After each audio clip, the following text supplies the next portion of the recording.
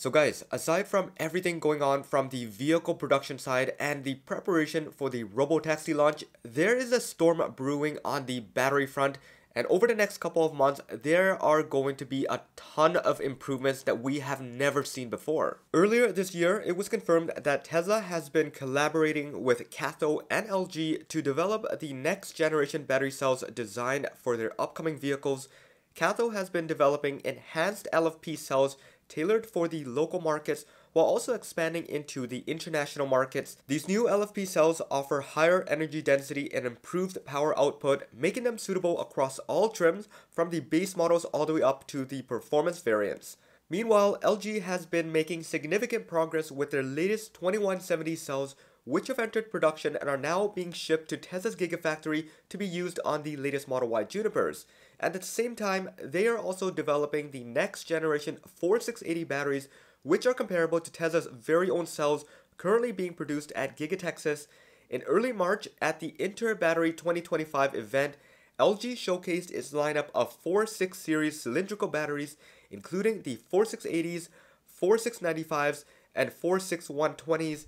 These new cells offer at least 5 times the energy capacity and output of the current 2170 cells, positioning them as a major advancement in the cylindrical battery market. LG has already begun production of these new batteries in Korea, with the additional manufacturing set to begin at its Arizona factory in the US, and production at the Nanjing plant in China also expected to commence in the coming months. Now, more importantly, as Tesla as their primary customers, LG plans to prioritize shipment of these new advanced cells to the Tesla Gigafactories, ensuring a stable supply for future vehicle production. Now, what's particularly interesting about this development is that there has been rumors of a super long-range version of the Model Y that packs a humongous 95 kilowatt hour battery into this pack, and it's going to bring it up to 400 plus miles of range. The three main competitors right now in this space with the 4680 cells are Tesla, LG, and CATL, with the latter two really pushing it for the advancement and research and development.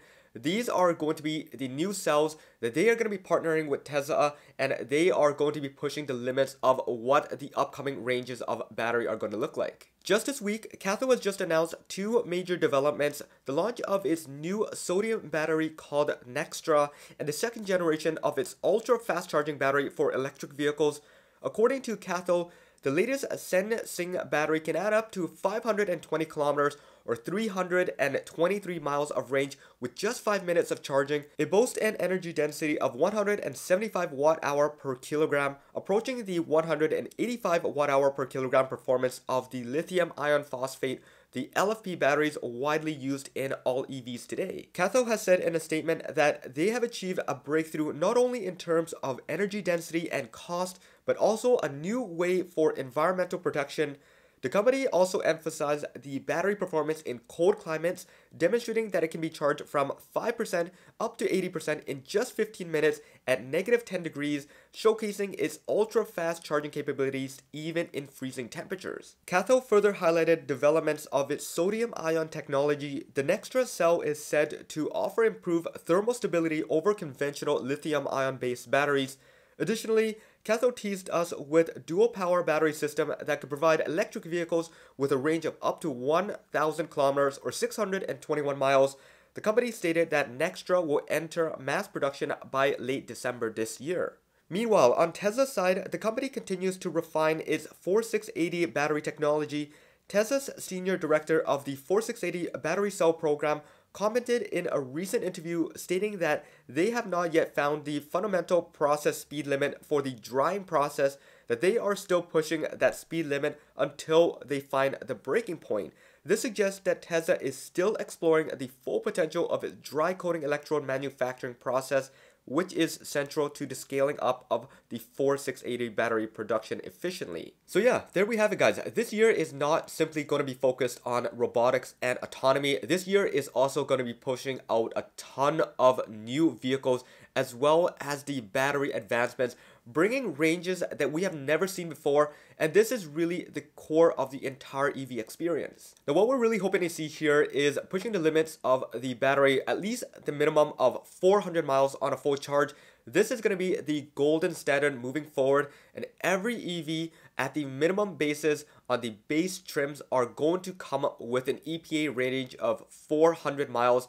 It might be a little bit less in terms of true real-world driving, but the fact that it has hit that threshold really means that every other trim, every other model moving forward is going to show all the capabilities that battery has to offer. Now, aside from the 4680 advancements that it's going to be coming later down the year with production now already beginning, they are also pushing out a ton of new other cell technology that are rolling into cars right now, and some of them by later in the next couple of weeks. LG has just started rolling out their second generation 2170 cells that are being shipped to gigafactories right now.